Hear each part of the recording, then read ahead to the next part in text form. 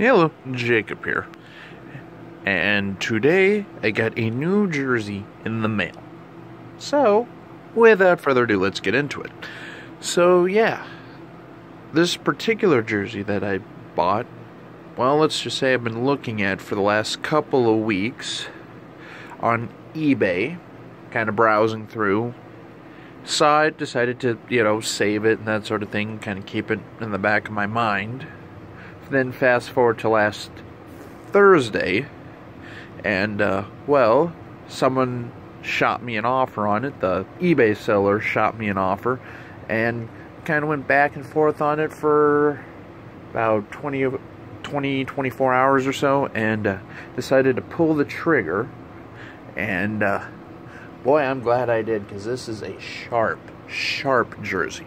And again, this is yet again of a team that I used to have, then got rid of, then brought back. So, before I babble on too much further, let's get into this AFC North team. And this particular jersey is, boom, it is a Baltimore Ravens Jamal Lewis. Home size 54. So yeah, as I said before, I used to have a Baltimore Ravens, Ray Lewis jersey, but I ended up selling it here about a year ago now. And yeah. So then, as I said before, I saw this jersey a couple weeks ago and decided to, save it and all that stuff. And then got the offer and accepted.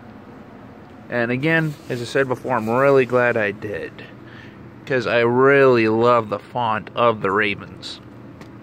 With this right here, this is a triple stitched number.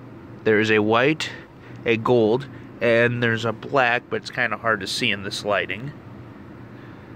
So you can kind of see that. The NFL equipment shield. Ravens. This is a made in Korea. Kind of similar to my Michael Bennett and Eddie George jerseys.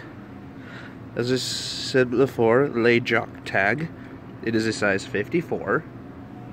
The Raven crest, the Reebok vector, and the side numbers.